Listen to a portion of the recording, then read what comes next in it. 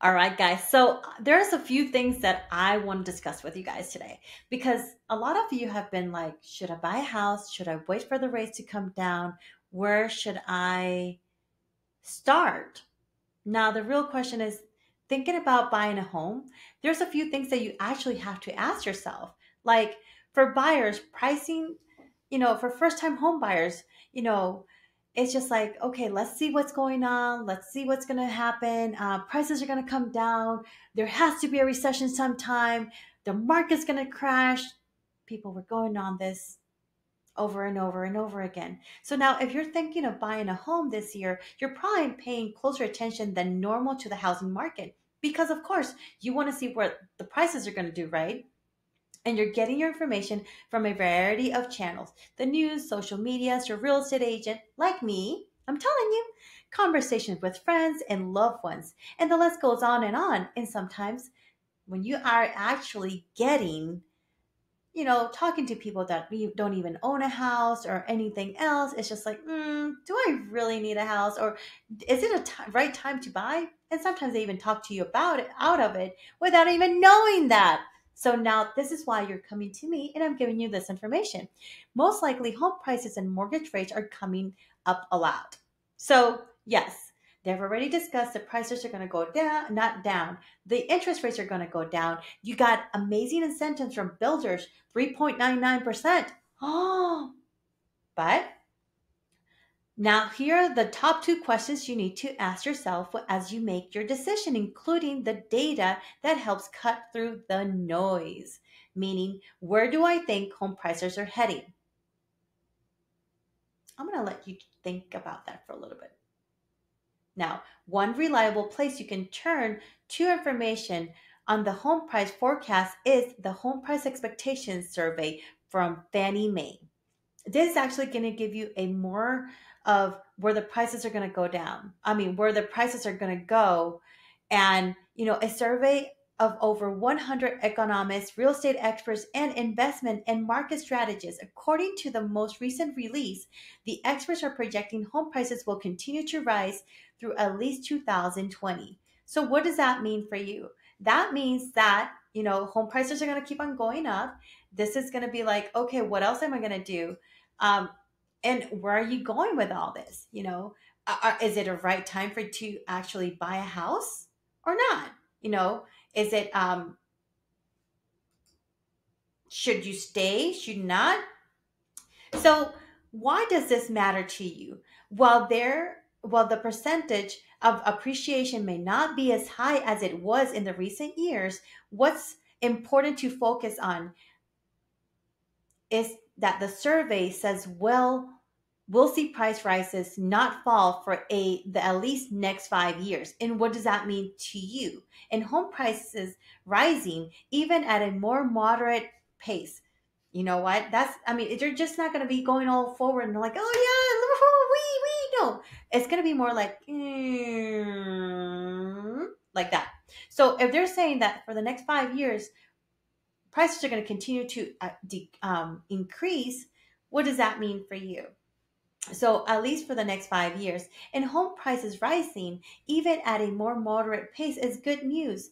Not for the market, but for you too. It means by buying now, your home will likely grow in value and you should gain home equity in the next years ahead. But if you wait based on these forecasts, the home will only cost you more later. And this is what I've been talking to a lot of people lately. It's just like, okay, what's going on? Are home prices gonna go down? Are they gonna come up? Should I wait?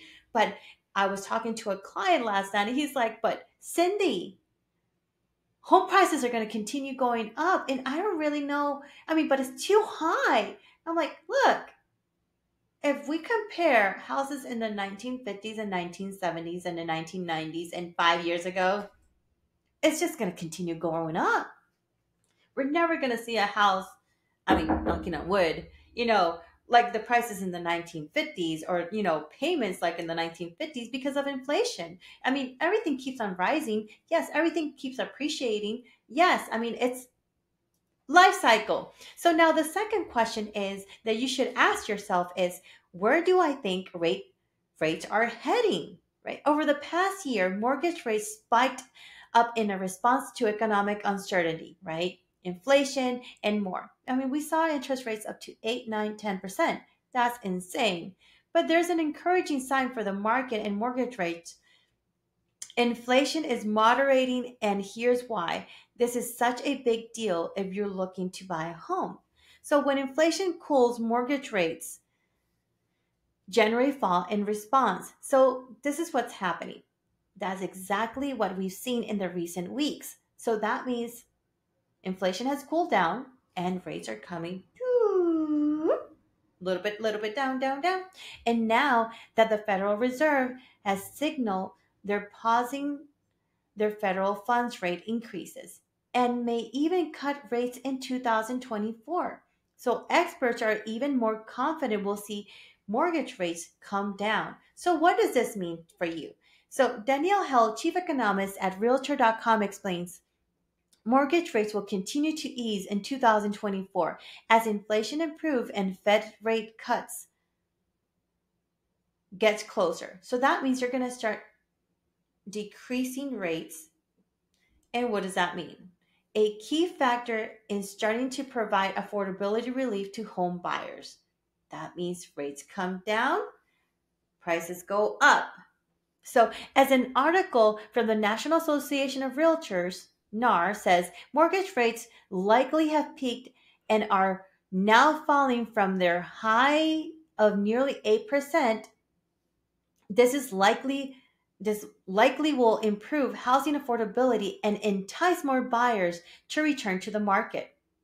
Now, if we're actually seeing interest rates decrease, does that mean that you will want to buy a house? Does that pique your interest? Is that something that you might want to do? Hmm. Okay, now no one can say absolutely certainty, that where mortgage rates will go from here. Because I mean, right now we're seeing everything all over, especially if we go ahead and see not only mortgage rates going up, but builders incentivizing buyers now. Hey, I'm going to give you a 3.9% so you can buy this house. I mean, there's other things tied to it, but is it something that will get you through the door and buy your house, your dream home for the next few years? I mean, you can always refinance. Keep in mind, you marry the house, you divorce the rate, doesn't matter where it is. So now, like I said, no one can say with absolute certainty where mortgage rates will go from there. But the recent decline and the latest decision from the Federal Reserve to stop their rate increases signals there's hope on the horizon. While we may see some volatility, here and there, affordability should improve as rates continue to ease. So, if you're thinking about buying a house, you need to know what to expect with home prices and mortgage rates.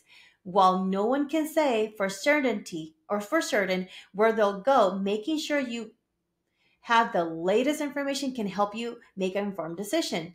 So this is the two things that I need to tell you guys. So for the 5 next years, we're going to see increase in prices, home prices, right? So now we're actually saying because inflation has cooled down, what does that mean? That means that actually interest rates are going down. We already know that the estimated home performance will be between the next 5 years. We're going to see an increase in this year around 2.35%, 2025, 2.70%, 2026, 3.67%, now 2027, a 4.06%, and guess what? 2028, 4.15%. So, is this something that you would like to have in your pocket, or do you want to continue throwing away money just paying someone else's mortgage? Think about that. So, if you have any questions, this is Cindy Presgraves with Cindy's Realty Group, and I hope you enjoyed my video or podcast about real estate. And are you going to be buying a house this year or not? Or are you just going to continue waiting and just, because this is like the stock market, if you put it this way. When you buy a house, you're actually putting money into the stocks. This is like stocks, and you're going to see it growing and growing and growing. So if you're saying that every single year there's going to be an increase of percentage and value appreciation in your house, isn't that money in your pocket? Isn't that the greatest investment you can do? Think about that and let me know. This is Cindy Presgraves with Cindy's Realty Group. Buy virtual properties. Have a beautiful day, people.